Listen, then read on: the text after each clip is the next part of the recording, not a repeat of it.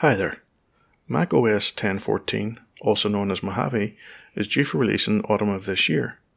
A beta release developer version is available now for testing. Introduced with Mojave is a new tool for recording video of your screen, as well as taking screenshots with macOS's own screen capture tool. In this quick video, I'm going to demonstrate how to use the new recording tool.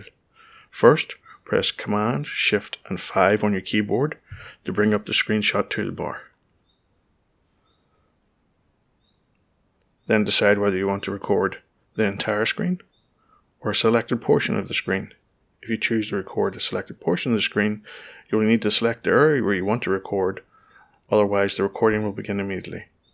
I'm going to record the entire screen and then interact with the iMac just for the sake of the recording.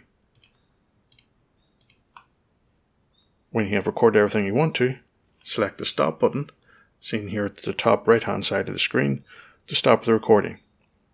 In this version of macOS, when a screenshot or recording is taken, it appears as a thumbnail in the bottom right hand corner of the screen.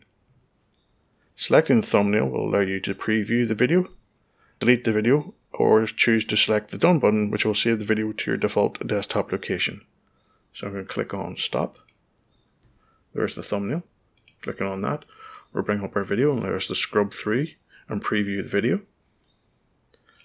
We can delete the video or share it, and selecting Done will save the video to the desktop location. That's it. Hope you find this useful.